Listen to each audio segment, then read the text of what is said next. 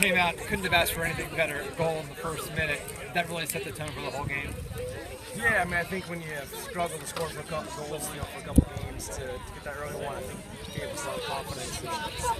From start to finish, the girls played really well. You would say, I mean, obviously it's still early in the season, but just the best energy that you showed from start to finish. Or overall, how are you pleased with the effort tonight? Well, I think our game against Chico, I thought the girls worked hard and played well. But obviously the execution of the final third was key today. So that, I mean, that's always what it's going to come down to. And I thought we did a pretty good job. Obviously scoring 4 goals, we feel pretty good about it. So, but to get 3 goals in the first half, I mean, that's a blessing to be able to do that. How do you feel like you've been able to mix and match so far? You've had some things you've had to deal with.